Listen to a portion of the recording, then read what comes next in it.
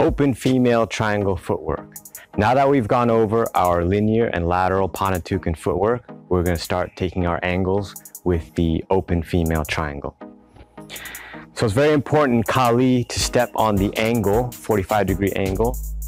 What it does, it helps us deflect attacks, take away pressure from our opponent's shots, and also give us an advantageous angle of attack on our counter strikes. Panantukan is no different. I'm going to start off in the apex of my triangle, the top of the triangle. I'm going to step 45 degrees and return. Step 45 degrees and return. Again, don't step across your body. That's the first beginner mistake. Do not do it unless you have the intention to do so. If I step to my right, I step with my right foot and my lead shoulder comes forward. Return back to the apex, step with the left, towards the left, lead with my rear shoulder. 1 and 2. 1 and 2. 1 and 2. With your hands, you can either keep them in boxing position, one hand lower than the other. We call this false stance. Or you can put your hands in Silat position, one hand near the shoulder, one hand at the hip. This is indicative of drawing your weapon. It's also proper body mechanics when you run. A little bit faster now.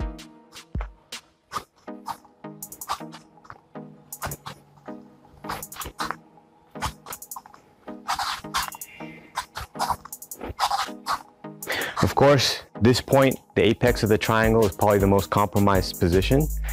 You want to minimize that by doing a slight skip. Changing stances and changing directions. When you place your foot down, most of your weight is going to be on the area which is the ball of your foot. Make sure that your knee is over your toes, not pressed inward and not outward, so you avoid knee damage. Slowly, 1 and 2. Quickly, 1 and 2.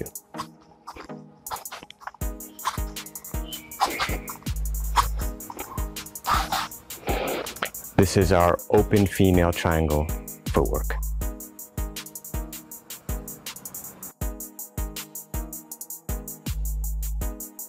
The next footwork technique is the open male triangle. The apex will be in front of me, and I'm going to be stepping back and 45 degrees. Back and 45 degrees. 1 and 2.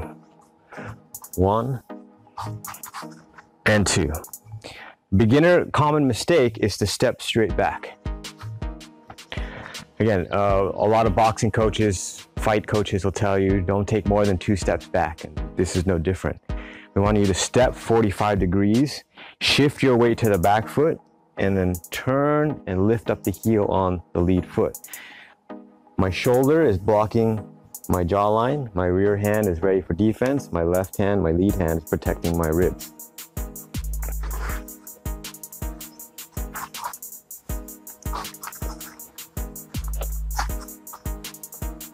In boxing, this is known as the shoulder roll.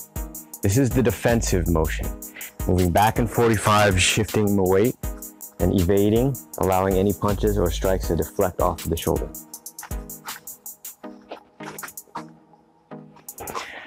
The next style of open male triangle footwork is the offensive. So instead of shifting the weight back, I bring the rear shoulder to the forward. 1 and 2. 1 and 2. 1 and 2. Rear shoulder comes forward. Rear shoulder comes forward. This is indicative of me moving and striking at the same time. Could be throwing a cross punch. Could be throwing an angle 1 hammer fist. Angle 2. It could be angle 1 and angle 2 from the other hand. You're going to feel this counterbalance, this crossed up motion with your body mechanics. So again, starting off with defensive male triangle footwork, shifting back to the 45,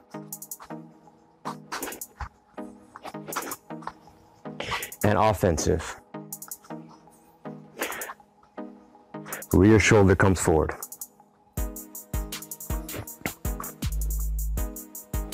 Okay, try them both, experiment a little, and see what works best for you.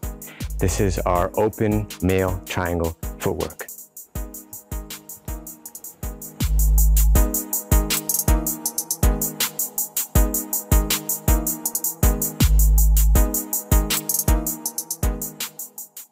I hope you enjoyed that clip of my channel, Sakan Lam. If you did, click that subscribe button so that you can stay in tune for any future notifications from our channel. Good luck in training.